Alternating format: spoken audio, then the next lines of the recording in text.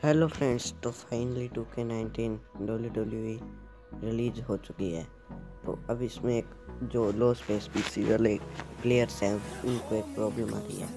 वो उनके पीसी में स्लो चलती है, तो मैं आज उसका सॉल्यूशन लेकर आ गया हूँ।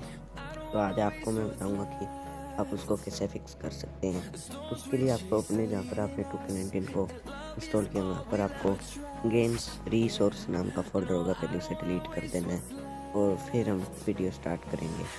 तो बिना टाइम गवाए चलो वीडियो स्टार्ट करें।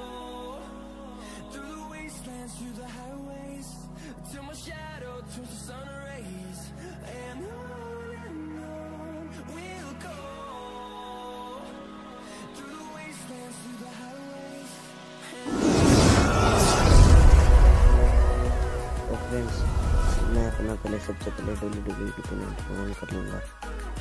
स्टार्ट हो गया।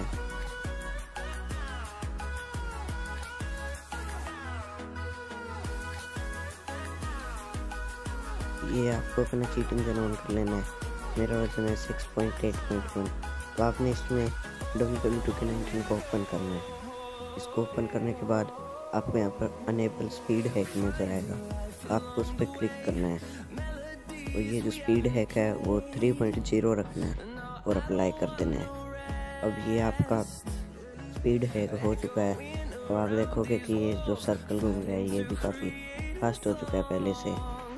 अब इसमें आपको बस एक प्रॉब्लम आएगी, ये गेम 1-on-1 में नहीं होगा। ये जो आपका ऑनलाइन ऑप्शन होता है उसमें हैक होगा। तो 1 मिनट इसे ऑन हो जाने दो, इसमें अपने वेट करते आपको मैं दिखा दूँगा। ये ऑन हो चुका है।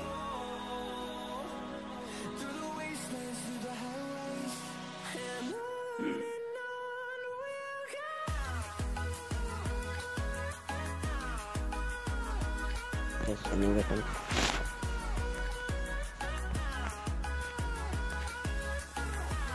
तो आपके रन हैक नहीं होगा।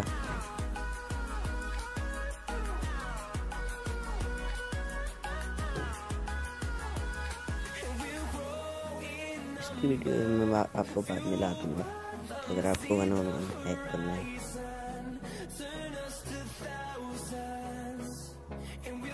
तो आपको ये देखो जो गो ऑनलाइन ऑप्शन है आपका ये हैक हो चुका है। आप चाहे इसको खेल सकते हैं, लेकिन इसको आपको चैनल इंटरनेट ऑन की ज़रूरत नहीं है।